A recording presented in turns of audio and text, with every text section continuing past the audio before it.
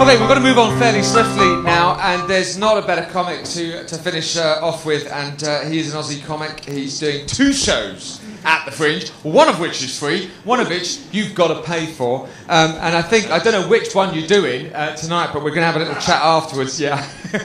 You do whatever you fancy, actually, quite honestly. Ladies and gentlemen, would you please welcome to the stage Aussie comic John Robertson!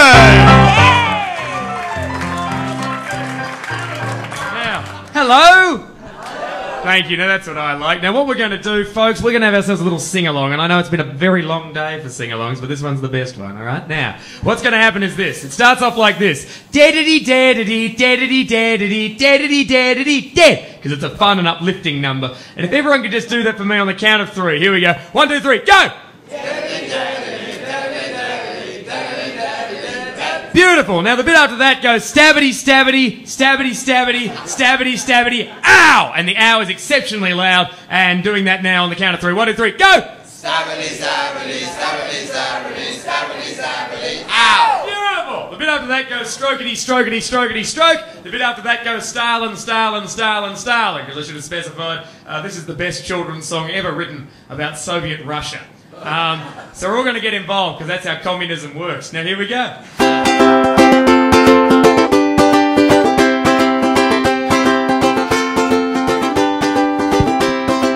Once upon a time there were 3 bears. Their names were Lenin, Trotsky and Stalin. They all lived in a giant house called Russia. One day the 3 bears went to a party. It was the Bolshevik party. Everybody was invited except the rich, cause they were all dead. Go! Dead-a-dee, dead-a-dee. Beautiful. When they got back from the party, Lenin said, someone's been eating my porridge. Stalin said, it was Trotsky, and jammed an ice pick through Trotsky's head. Stabbity, stabbity.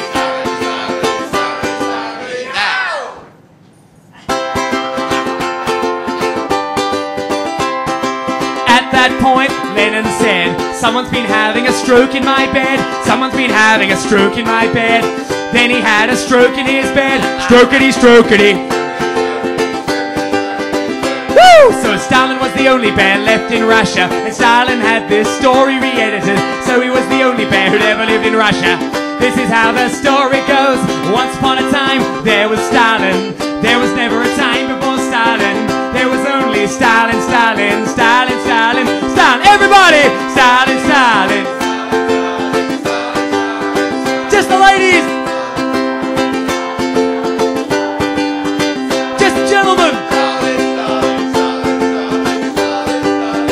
Just the communists! And that's a little song about Soviet Russia. There we go. Hello, folks. John Robertson! Hey! Thank you. Rock and roll. Oh, tremendous. Now let's just move that out of the way. Wonderful. Now sit down. Beautiful. Yeah. Well, you've certainly got some energy, mate. Oh, goodness me. Oh, yeah. Yeah. Energy, just no talent, but energy. My God. How are we, darlings? We beautiful? Yeah, I'm alright. Thanks very much. I really like it. Thanks for that. Now, Lorraine, you're not looking well. How are you? Okay, beautiful. Now, what's happening with you? Or me. Oh, Talk about sorry, me. Sorry, right, darling. okay. I'm talking to you, not at you. I'm an only child and an only man half the time, but don't worry about it. You worked with kids for 5 years. I did work with kids for 5 years. And now you hate them. Several of them are dead. Yeah, yeah. That's incredible. That's in my show. I punched a kid in the face once. It was incredible. I didn't lose my job or get arrested either. It's fantastic. I'll show you how. The show at the... Some of them need it, don't they? Let's be frank about it. No, don't be like that. What are you saying? That's a horrible thing to say. Yeah, but they do. No, yeah, they do. They do. Get in there. They do. When there's nothing. Oh, there's nothing more I like than a bit of discipline. Absolutely, especially when. Maybe I should be looking at you for that one. Hello there, John. I thought it was topping. Yes, well that makes sense now. Excellent. Yeah. Okay, good. Well, that's gotten a little intertextual and S&M heavy, but that's okay. That's all right. That's Blood and Charm, disturbing stories for disturbing bedtimes, really mashes up the traditional stories that we teach our children. Exactly right. That's right. And it needs a twisted mind to do that, especially at 10:30 at night. Oh yeah. No, which ones do you do? I want to know which ones you do. Oh look, I do all sorts. I start off with a version of Hansel and Gretel, and then I take the little match girl, which always, the most depressing of the Christmas stories, and I make it slightly happier by adding an explosion and Revolutionary War. That's a lot of fun. And yeah, the show's just me mixing up lies with with facts, and then at the end of the show, you'll just sit there going, oh, I wonder which ones are true, and then I tell you. I tell you, and then you won't believe it even further. It's quite a lot of fun. Have you ever done... It's obviously an adult show. It's 10:30 at night. Oh, Have you exactly ever told right. these stories to kids? Oh, God, yeah. Have you? Oh, they love them. See, this is what people forget about children. Children are vicious little buggers, you know? And if you sit down... I mean, Grimm's fairy stories were originally just about blood, and if you sit down with a kid and you do this, like, this is how the show opens. It's just a lot of fun. Once upon a time, there were 2 little children who lived with their father and diabetes. One day, they went out into the woods and found a house made of candy. After eating most of the blood... See, he loves it! It's wonderful! After eating most of the bricks, their blood sugar spiked and they fell into comas. Then a witch boiled them alive. They were a good source of protein. You still need vegetables, though, and fortunately, they were. There we go. Now, think about that. Children love that! Children get so excited. Oh, are they dead? Woo! They're so pleased. Yeah, they do. Vicious little buggers. Vicious little That's buggers. why nothing of Brixton's left. Oh, ladies and gentlemen, little topical. Now, where can we see you? You can see me at the Assembly Hall at 10:30 at night.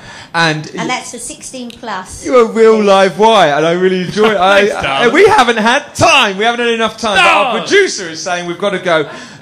You have 2 shows. I'm just going to briefly announce them, just because you can see for free John Robertson's Dragon Punch. Yep. It's at 6:20 at the Laughing Horse at the Hive. That's right. But the show that we've been That's talking about. 18 plus. Well, actually, that's a misprint in the guide. That show's for everybody. The venue's 18 plus, but it's not very well lit. Just bring your kids in wearing a hood. They don't know.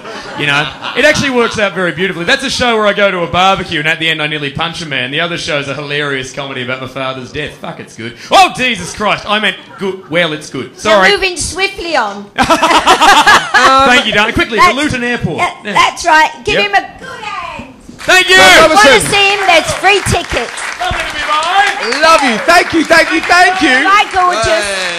Now, have we time?